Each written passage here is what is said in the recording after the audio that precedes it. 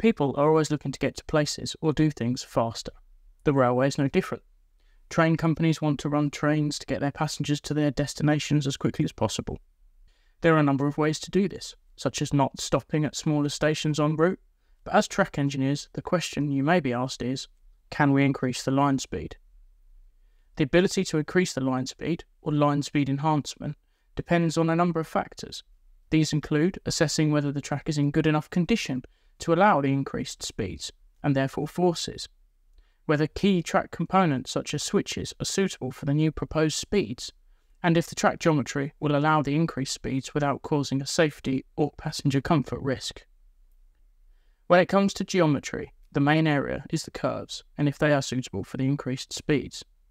So let's look at how you determine the maximum speed that can be done on a curve in its current form. The speed on a curve is linked to both the curve radius and the cant through the equation to calculate equilibrium cant. This equation can be rearranged to make speed the variable we're solving for. Let's call this Vmax. The equation in its current form includes the equilibrium cant, EQ, whereas we need to use the cant value currently on the track, which will be the applied cant, EA. The applied cant plus the cant efficiency, D, equals the equilibrium cant. So we can sub this into our equation. But what do we use for the cant efficiency value? Well, given we are looking, at least initially, at increasing the speed, but making no changes to the current track, we'll use the maximum cant efficiency value allowed by the standard. Let's call this Dmax. In the UK, the maximum cant efficiency is determined by the construction type of the track. So be sure to check this and then refer to the standard.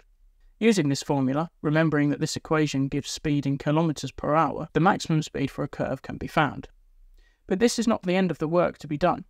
The transitions either side of the curve that build up and remove both cant and radius between the adjacent curves or straight track need to be reviewed to ensure they are suitable.